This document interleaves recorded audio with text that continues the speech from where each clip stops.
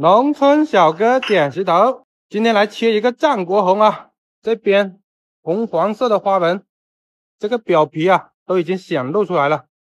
整个石头呢，它看起来肉质啊非常的细腻啊。这块石头它的玉化度还是比较高的啦。整个石头从表皮来看的话，都是红花占了大部分。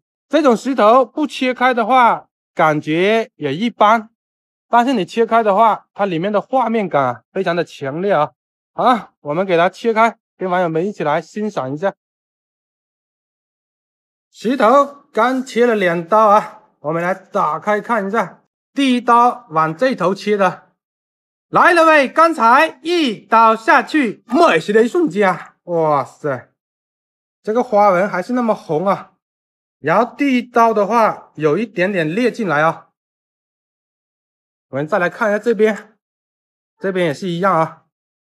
第二刀来了喂！刚才一刀下去，美食的一瞬间啊！哇塞，整个石头都是红色的花纹占据了大部分啊。然后只有这一片啊，它没有裂，这一条是实线。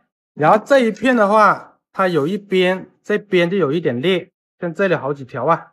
但是石头这么大，随便取啊，都是可以出一些物件的啊。这个石头呢，主要它的颜色啊比较红，这个地方带了一个小小的玛瑙纹啊。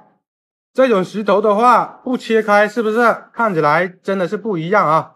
切开的话，这个颜色跟花纹马上的就体现出来了啊。每天与您分享美食啊，如果你也喜欢石头，请关注小哥啦。